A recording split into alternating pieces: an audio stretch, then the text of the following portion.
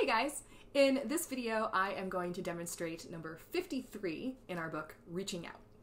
This song is going to use our new G sharp, or our high third finger on our D string.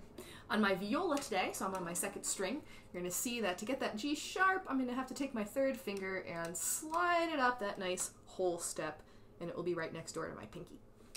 In reaching out, we are going to be adding in our fourth finger A, so we'll be careful to make sure that they're right next door and we're not overstretching our pinky past that A line. Okay, I start at an E. 1, 2, 3, 4.